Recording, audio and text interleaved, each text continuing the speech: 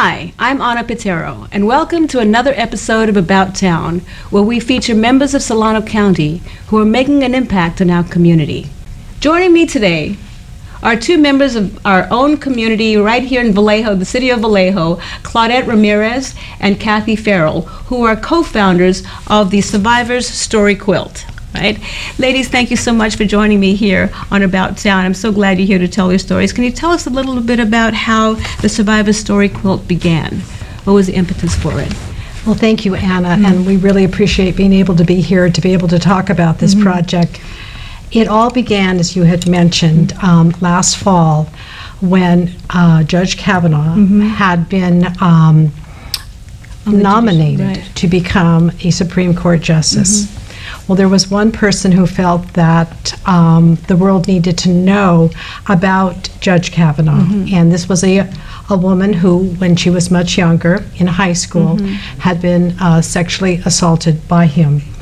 And she felt that someone of that character should not become a justice to maintain that position for the rest of his life. And this was, as you mentioned, Dr. Christine Blasey Ford.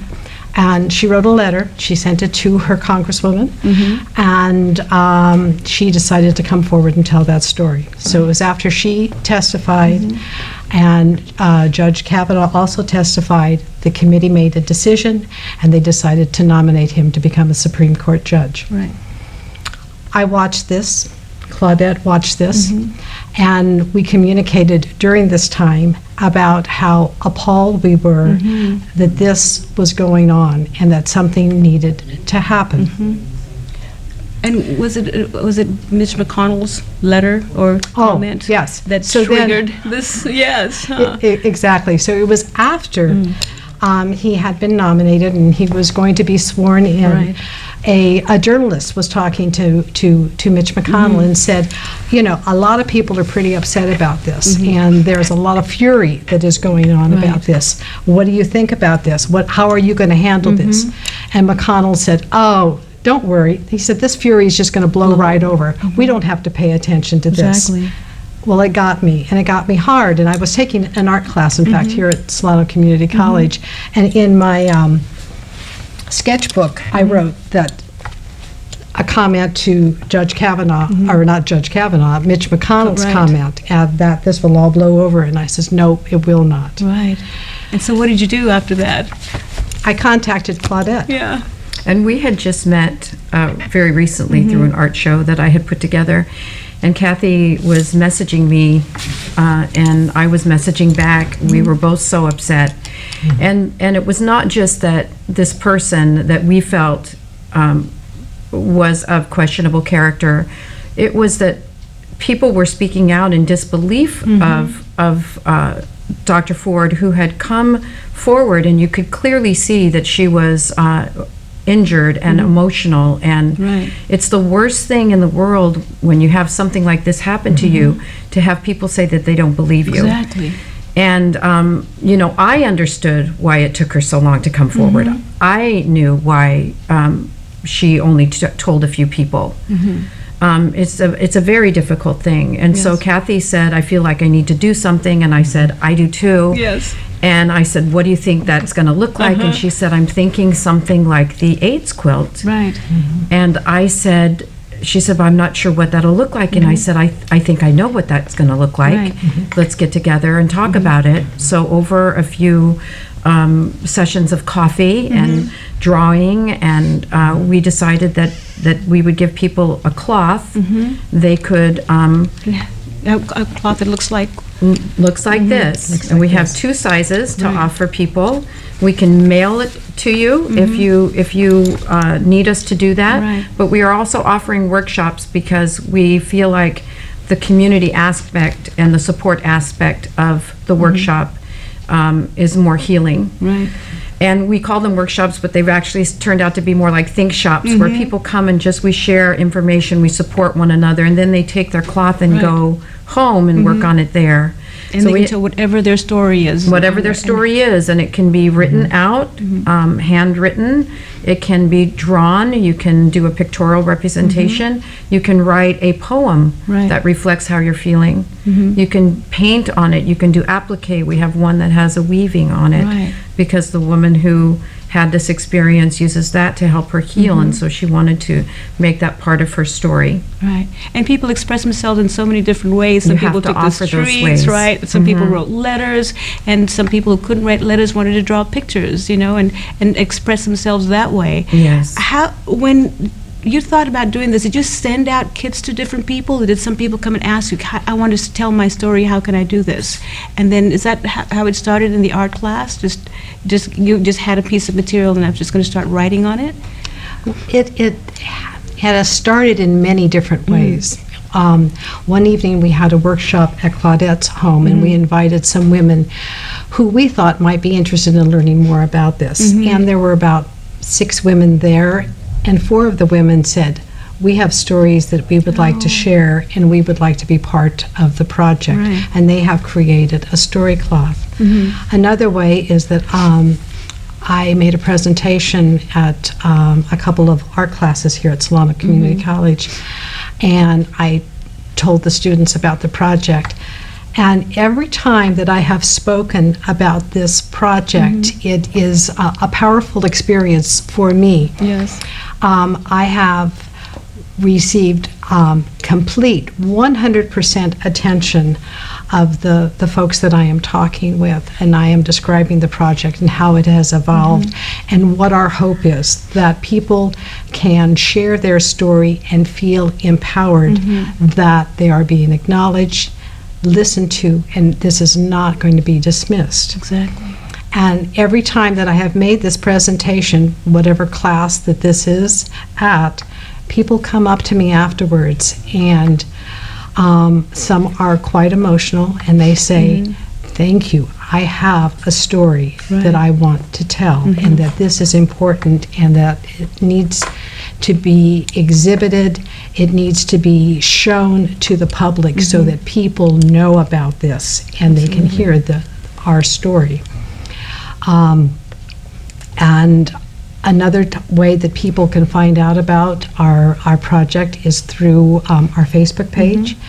And we have an email, friendsofthequilt@gmail.com.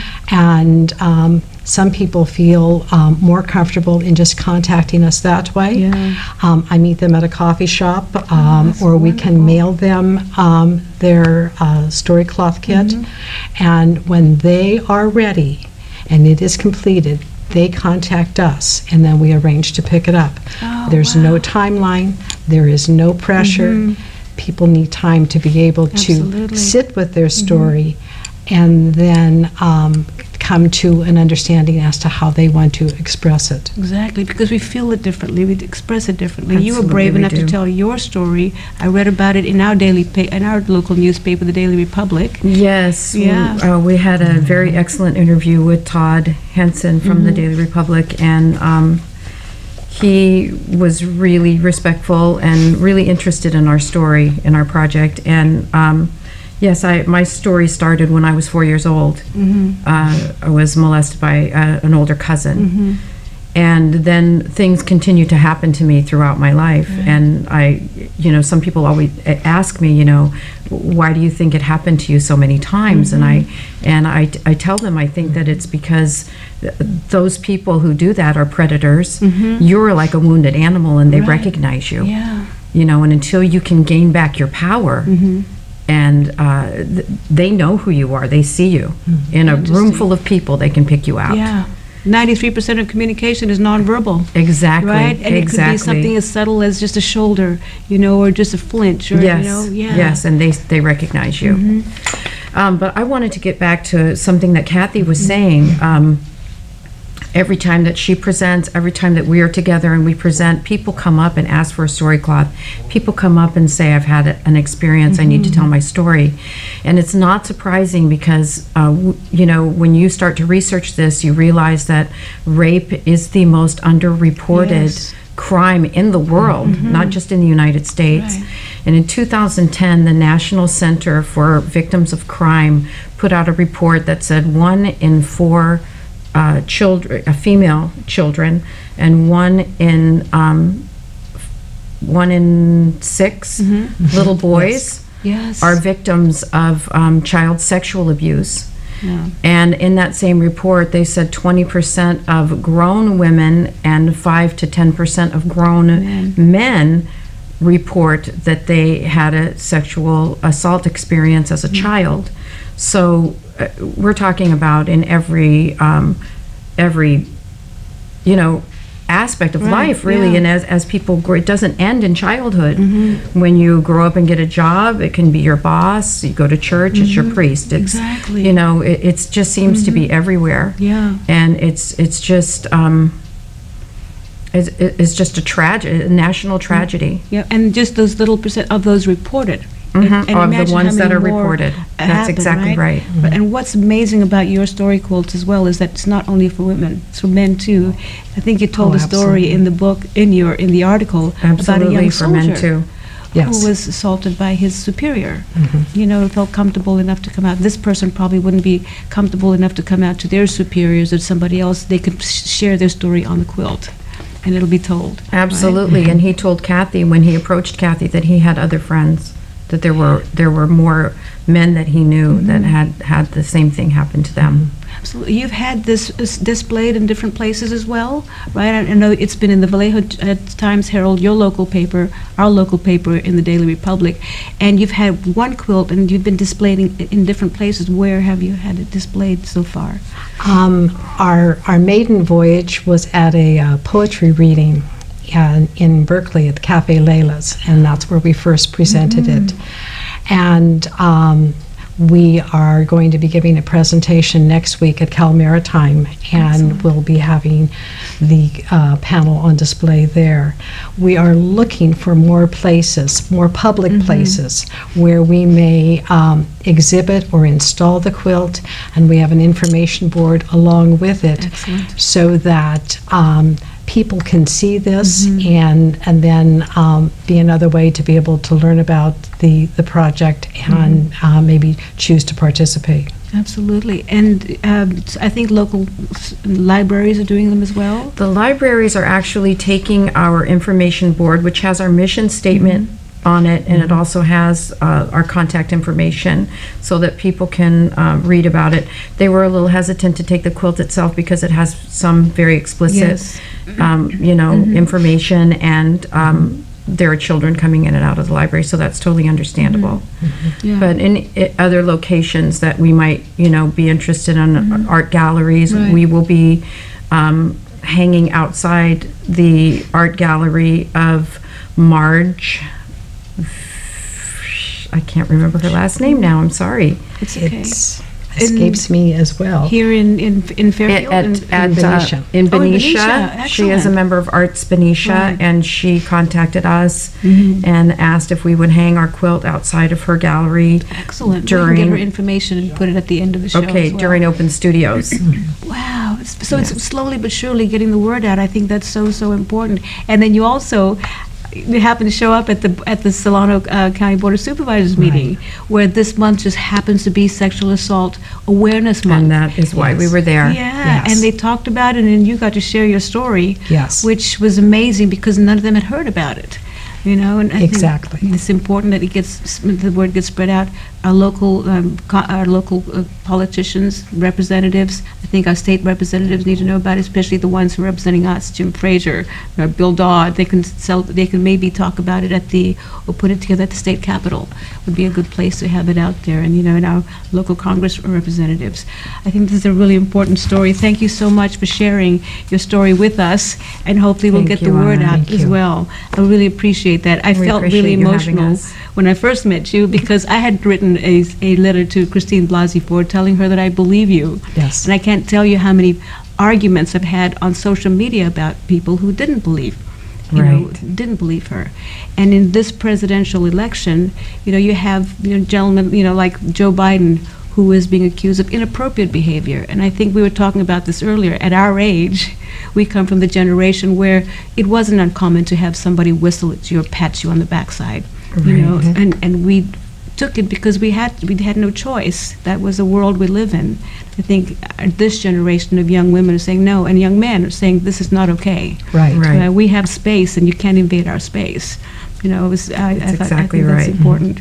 It is very important. Yeah, and we need to get the word out. And I really appreciate you coming here to tell your story, and hopefully we'll get the word out as well. I would love to have one of those story quilts as well, to tell a story of what happened to a family member of mine. So thank you so much for sharing your story with us. You're welcome. Yeah. You'll have one for sure. Thank you. Thank you, Anna. Well, I'd like to leave our show today with a quotation by Madeleine Albright, who was our Secretary of State under Bill Clinton, and she said, "It took me a long time to develop my voice, but now that I have it, I'm not going to be silent."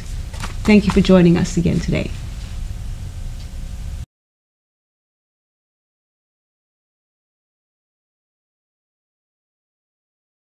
Welcome to TV 55. In this hands-on class at Solano Community College, you will learn all aspects of television production, how to use high-end cameras, lighting, and audio equipment in the field and right here in the studio. Whether you are looking at making better YouTube videos, educational or promotional segments, or finding your creative passion, enroll today. Get an art school education at the fraction of the cost. Visit us online at solano.edu. College just got affordable. Up to 100% of enrollment fees can be reimbursed for first-time college students taking full-time classes. At Solano Community College, we are taking full advantage of this to further your future.